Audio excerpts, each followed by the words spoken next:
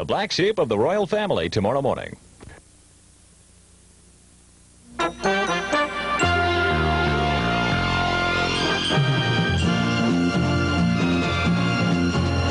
TV5 Eyewitness News with Dave Patterson, Ted Henry, and the Eyewitness News team is brought to you by the Illuminating Company and Ohio Edison. Good evening, this is the news. Except I don't suppose it is really news to any of us that the cost of everything we use and need is rising so fast that we can't keep up. The inflation rate in April was 0.9%. Now, you spread that out all year, and you're talking about a 10% jump in the cost of living.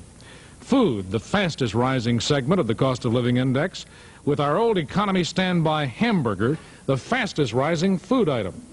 One of the reasons why demand continues to grow for ground beef is that it fits today's lifestyles. It has the versatility and the everything that homemakers are looking for, and quick and easy to prepare. So we eat smaller hamburgers and we hope for better days. You know, it may be a hopeless hope. Here in Cleveland, it was a triumphant Dennis Kucinich who revealed to reporters today that the courts have told the Cleveland City Council that it cannot meet an emergency session to set the date for an election to recall Mayor Kucinich. The Court of Appeals will hear the facts of the controversy over the recall on Friday morning, and then they will decide whether to allow the recall movement to go on forward. And now here's Bill Sullivan, who is one of the leaders of the recall movement. Bill, what if the appeals court should rule against you and says that your petitions don't meet the standards of the law? Well, David, we would probably go back to Merce Cotner and ask her to recount under whatever regularities the judge would rule. So we're optimistic right now. We're checking the petitions every day here of the first batch and of the second batch, and we might have enough if it goes for those who have voted. So by saying that, I get the impression you think there is some possibility that might happen. Well, we never know what's going to happen. We're optimistic that the courts will rule our way, but there's always contingency plans made. When do you think there might be an election?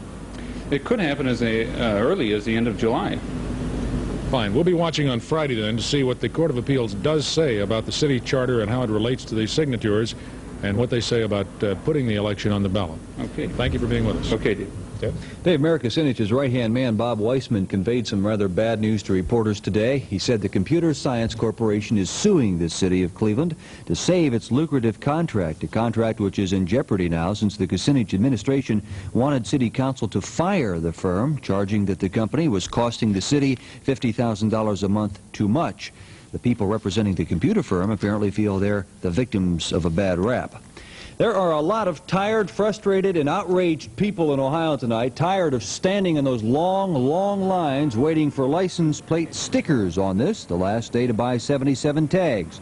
At the License Bureau Center downtown, many people were very upset when the doors were closed around 4:30, and those still outside were shut out. I've been since 11 o'clock.